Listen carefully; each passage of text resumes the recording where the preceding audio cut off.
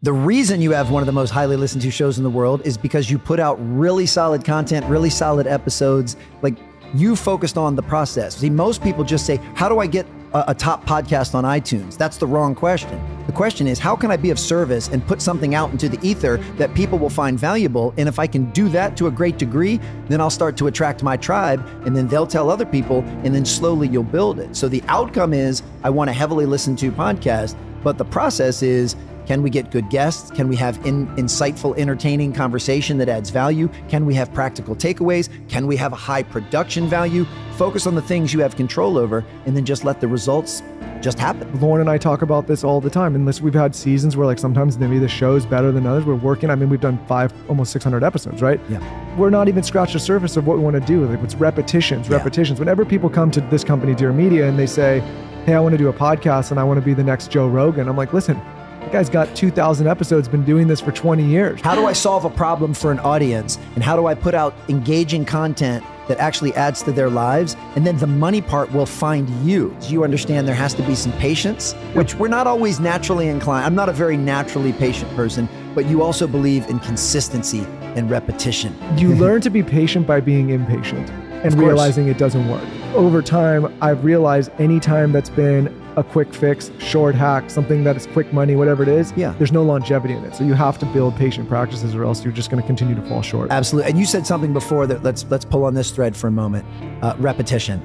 You know, something I say to every player I've worked with, every business I work with, and I say this to my own children all of the time. Repetition is not punishment. Repetition is the oldest and most effective form of learning and skill acquisition on the planet. That will never change. If you want to get good at anything, you need to put in the repetitions. And the natural process is the first few repetitions won't be near as good as repetitions down the line. You know, as a keynote speaker, I've given hundreds of keynote talks. My last one was definitely better than the first one that I ever gave. Now, I don't beat myself up for the first one because at that time it was the best I could do, but I take pride in repetition.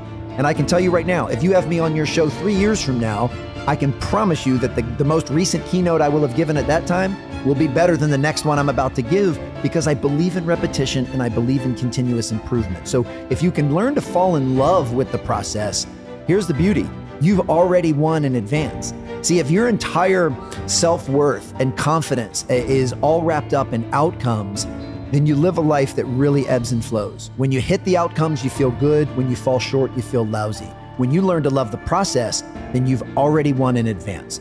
No matter how many people listen to this specific episode, whether it's 1 or 1 million, is absolutely irrelevant to what we're trying to create right here, which is a fun and engaging, helpful, conversation. That's all that matters.